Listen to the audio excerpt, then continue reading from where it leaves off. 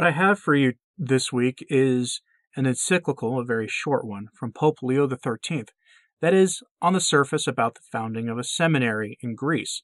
What he really does is he goes into the rich Catholic history of Greece.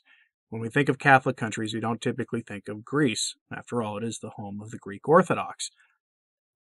But this is interesting, and it sort of will maybe, just maybe slightly help us bridge the gap a little bit with our Eastern brethren.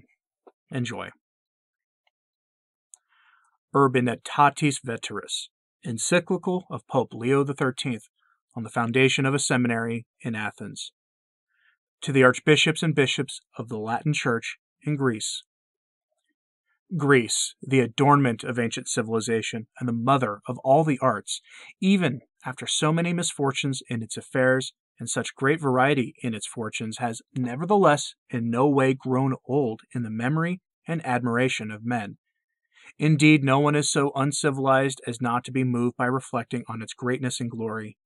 In our case, there resides in our spirit not only a remembrance joined with admiration, but a real love, and that too from a long time back.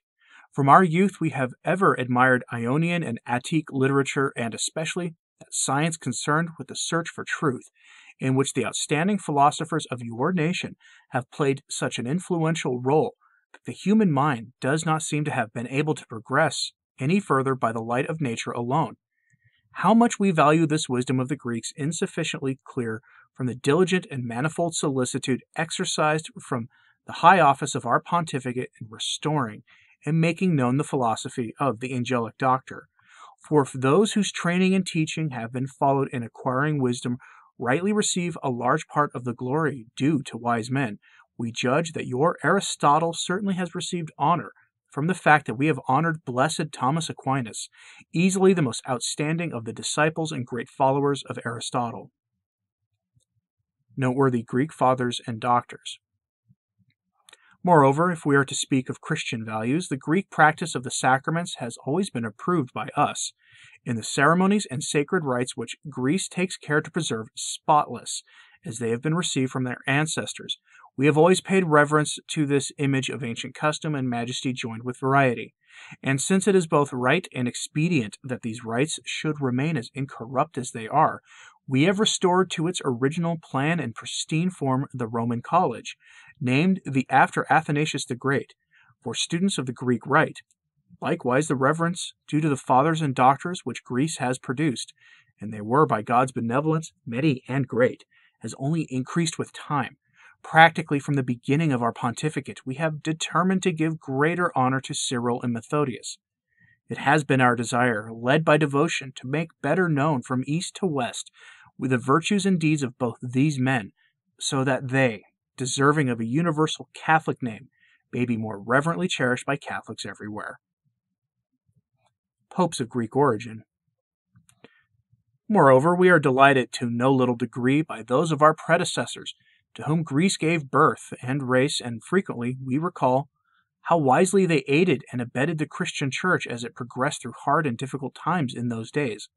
How bravely most of them, as Anacletus, Telesphorus, Hyginus, after accomplishing great labors, underwent martyrdom. Although, to tell the truth, we scarcely ever recall the popes of Greek origin without grief and longing because of the great loss brought about by the misfortune of later centuries. We refer to that ancient union, free from discord, by which Greeks and Latins were held together for their mutual profit, when that part of the earth which had produced Socrates and Plato often provided the supreme pontiffs. The share of man in great blessings would have remained if concord had remained. Establishment of seminary. However, in no way should our spirits lose courage by recalling ancient memories, but rather be inspired to salutary vigilance, to fruitful labors. Continue to exercise your episcopal duty skillfully, as indeed you do.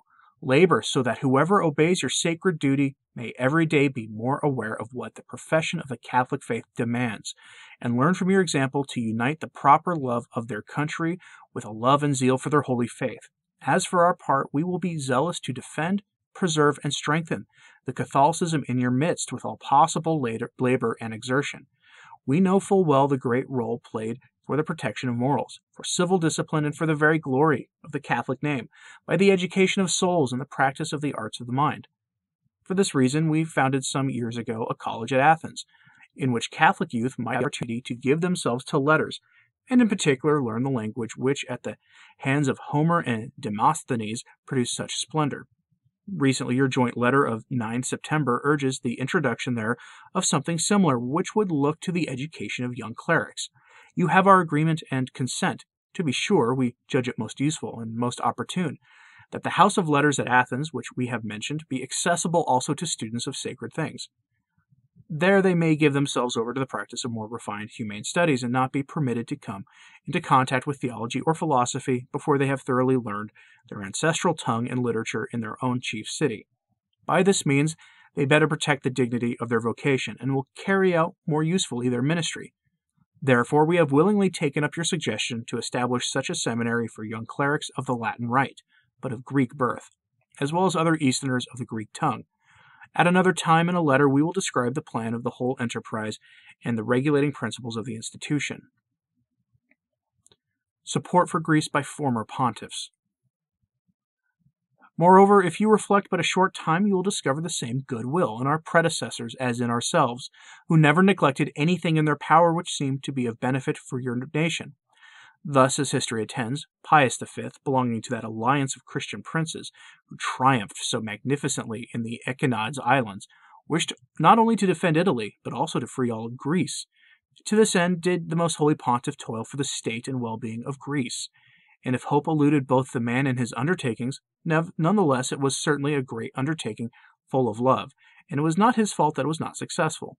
Moreover, in much more recent memory, when your fathers were laboring to expel a foreign master and claim their own rights, the Roman states offered protection for those who could not stay, nor could they have been received in a more open-handed manner than they were by Pius V, who bade the territories he ruled to be open to those in need, with every resource in every fashion.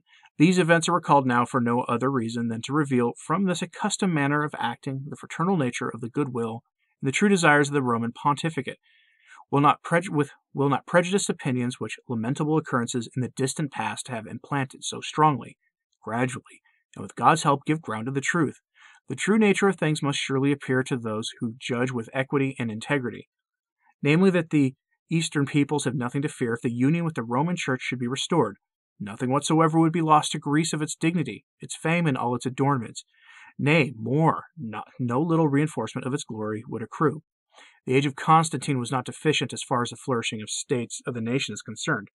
What did the times of Athanasius or Chrysostom leave wanting? And yet in those times the authority of the Roman pontiff was held sacred by all. Both East and West, to the agreement and profit of the souls of both, gave allegiance to the same as to the legitimate successor of Blessed Peter, and in consequence, to the supreme ruler of the Christian Church.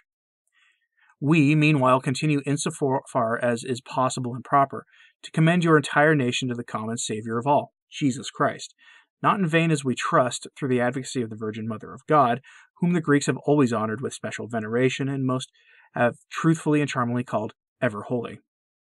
As a presage of the divine aid and in testimony to our benevolence, we most lovingly in the Lord impart the apostolic blessing to you, venerable brothers, the clergy, and to your people. Given at Rome, at St. Peter's, on the 20th of November in 1901, the 25th year of our pontificate. Pope Leo XIII.